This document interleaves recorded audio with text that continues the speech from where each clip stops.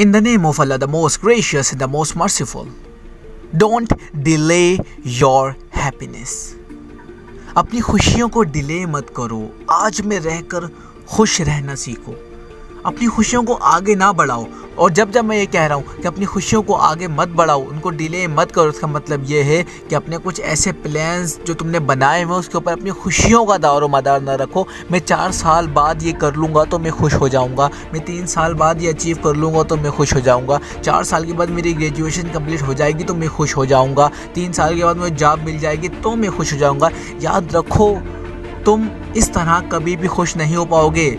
अच्छे से अच्छे की ख्वाहिश के अंदर तुम अपनी खुशियों को डिले करते रहोगे। तुम्हें जॉब मिल जाएगी, तुम बोलोगे इससे अच्छी मिल जाए, मैं मैनेजर बन जाऊँ, CEO बन जाऊँ, कंपनी का मालिक बन जाऊँ, 2 कंपनी हो जाए, 10 कंपनियाँ हो जाएँ, इन्वेस्टर बन जाऊँ, इन्वेंटर बन जाऊँ, इनोवेटर बन जाऊँ। तुम इस तरह अपनी खुशियों को डिले करते रहोगे।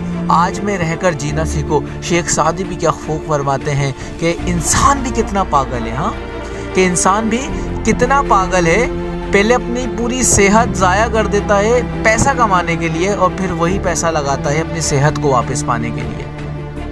कितना पागल है ये इंसान कि अपने मुस्तकबिल की, अपने फ्यूचर की फ़िक्र के लिए अपने प्रेजेंट को बर्बाद करता है और फिर फ्यूचर पे जाने के बाद अपने पास्ट को सोच के रोता है और अफसोस करता है कि मैंने कैसे अपनी ज़िंदगी गुजार दी। इंसान जीता ऐसे है कि कभी मरना ही नहीं है और मरता ऐसे है कि कभी जिया ही नहीं है। ऐसी ज़िंदगी मत जीना।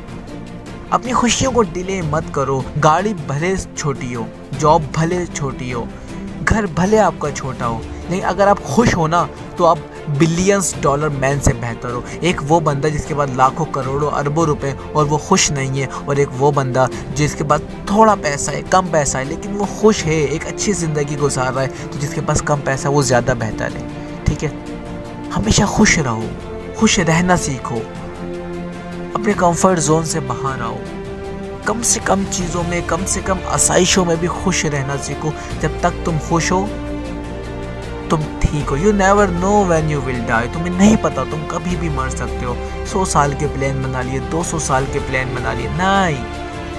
अपनी खुशियों को डिले मत करो। ठीक है, फ्यूचर फोकसिंग एक अच्छी चीज़ है, फ्यूचर पे फोकस करना बहुत अच्छी बात है, लेकिन अपनी खुशियों को उसके ऊपर डिपेंडेंट मत करो कि ये हो जाएगा तो मैं खुश हो जाऊंगा या ये होगा तो मैं खुश होऊंगा। नहीं, I am happy right now, वो मैं अचीव कर लेता हूँ, बहुत अच्छी बात है, लेकिन ये नहीं है कि वो होगा तो ही मैं खुश होऊंगा। ठीक है, always be happy, don't delay your happiness. Message पसंद है तो लाइक करें, शेयर करें, सब्सक्राइब करें। मुझे इतनी देर बर्दाश्त करने का बहुत बहुत शुक्रिया। टिल नेक्स्ट टाइम, अल्लाह हाफिज़।